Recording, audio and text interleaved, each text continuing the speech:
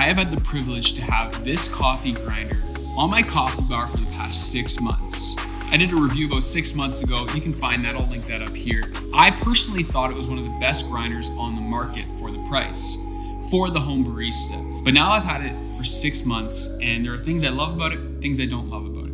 Now, before I go any further, I want to say I'm going to be giving away a Niche Zero grinder. I have partnered with Niche to raise some money for charity, a charity called Water Aid, because we believe that clean water should be accessible to all people. And within coffee, there's nothing more important than good water. Coffee is 98% water.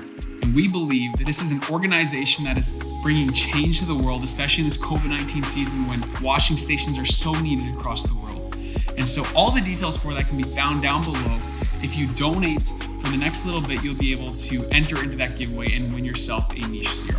But what are my thoughts on this grinder after using it for 6 months? Is it a good grinder? And is it a good grinder for somebody who wants one grinder for both espresso and filter? And this, just talking to people on my Instagram account. If you don't yet follow me, hit me up over there. That's where most of my activity happens. A lot of people have been asking, Kyle, is this a good grinder for me? Is this a good grinder if I want to do espresso and really dial in a good shot? I don't want to just get by an espresso. I want to pull really good cafe quality espresso, but also want to be able to pull filter coffee as well. Before owning the Niche Zero, I personally own the Eureka Specialita, which is a great little flat burr 55mm grinder, but it didn't do espresso and filter well. It could do both, but to dial it in every single time was a nightmare. It wasn't realistic, and for my workflow, it just didn't work. So I used to have a Baratza Encore beside my Specialita, and for me, that ended up working well. Now, I don't know about you, but I'm always in the mindset that I'd rather buy once, cry once, and not have to buy multiple times. And I ended up having to buy multiple. But the reality is, this is one of the best coffee grinders on the market for the home barista. So what do I love about it? First of all, the fact that it's low retention is incredible. This grinder does its job well. It does what it's supposed to do. This grinder truly is a low retention grinder, and I love it for that because especially when you're swapping between filter and espresso, you want something that won't be holding onto the grounds of your previous brew method. But it does have retention, and I went over this in my review.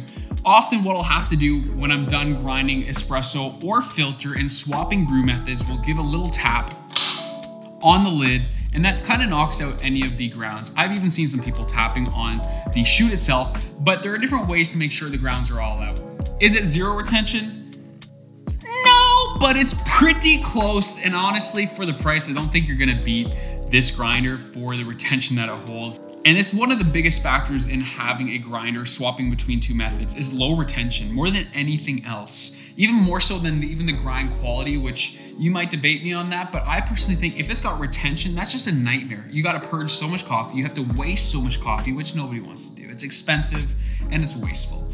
So the Niche Zero is really great for that. To dial it in is a dream. I mean, it does have the numbers 1 to 50 on the grinder itself, and while I've had to find myself going over 50 for certain brew methods for filter, it's very rare, and I don't brew things like Chemex or big batch brews very often, so it's not an issue for me. But if you are somebody who likes to brew 8 to 10 cups of coffee at a time in a batch brew, this might not be the best option for you. I'll just straight up and say it. Will it do the job? Absolutely. You might have to put some markers on the outside of the numbers so that you can track where you've been grinding, just because it doesn't actually have the markers. A few other things that I love about this grinder, I do love the 58mm basket on this. It's very, very convenient to use for espresso and filter. Having a catch bin for filters is always nice. I can dump that right into a pour over, and I fit this right into a portafilter as well. Really, really well done, Niche. The build quality is superb. It's solid metal, and it's going to last a long time. The paint has never given me any issues. I do have the white model. There's a black model as well. The wood is holding up very well. I don't see any signs of aging. Now that leads me to some things that I don't love about this grinder, and that's the fact of the lack of wood options. I've reached out to Niche about this, and we've had some great conversations, and it really is a manufacturer's nightmare to do that. I've mentioned this also in my Elite Bianca review, which I'll link up above. There are woodworkers out there that are creating specific woods for the Niche, and I love that. I want to continue seeing that. I think it's a cool community, but it would be nice to be able to get this right from the factory. The other reality with the Niche is these aren't the easiest machines to get at times. times. I've talked to many people who want to buy this machine, and I'm always linking them to Indiegogo. They are a smaller company. It's a father-son company out of the UK. Really, these things are not a big deal. If you want this grinder, you're going to get it. You'll wait an extra few months, and it's never been more than that. But what I want to do today is I want to actually brew both filter and espresso and swap between the two in this video to show you that it is possible. So I want to brew filter first. So I have my Fellow Stag X that I'm going to brew on. It's a pour over brewer from Fellow Products, but I'm going to brew this real quick. So I'm going to get some coffee. And this is one of the things I love about the niche. This dosing cup is so great. I know it's a dosing cup, but oh, it's just so great. I love it so much. I'm gonna grind through 20 grams of this coffee, and we're gonna brew it, and then I'm gonna swap to espresso. I found anywhere from 25 all the way up to 50 for filter coffee is good. I know it's a wide range, but it really comes down to how old your coffee is, how lightly roasted it is, processing, the altitude, the density of the bean.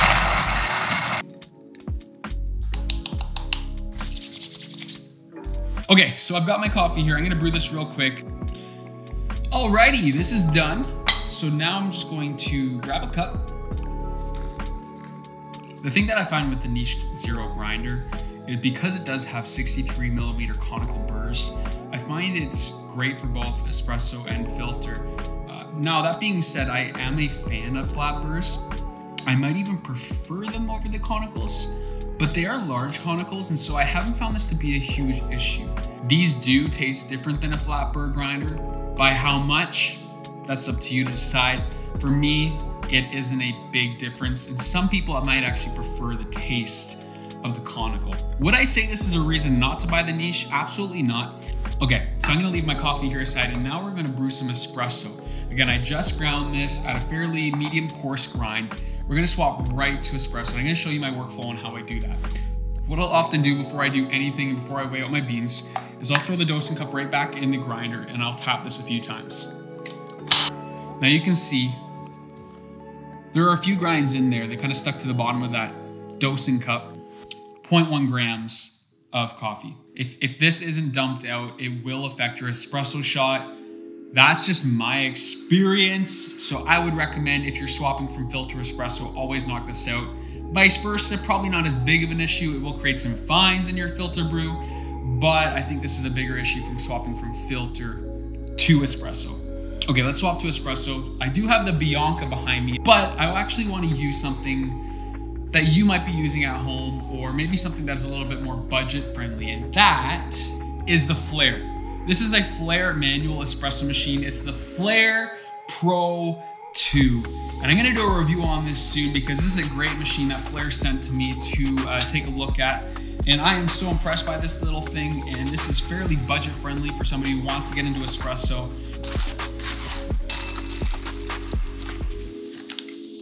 Now, on my Bianca, I know this is dialed into around an 18. The Flair I found has to be a slightly coarser grind, so I'm gonna try a 21 here.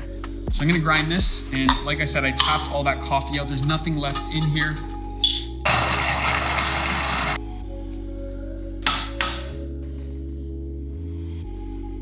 And with the Flair actually comes with a pressure gauge to kind of let you know how much pressure you're applying here.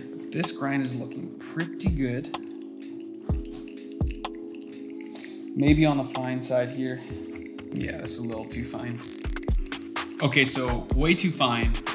But that just goes to show, even from going from filter to espresso, it didn't make the grind too coarse. It was easy to adjust, and it just goes to show how little retention is in this grinder.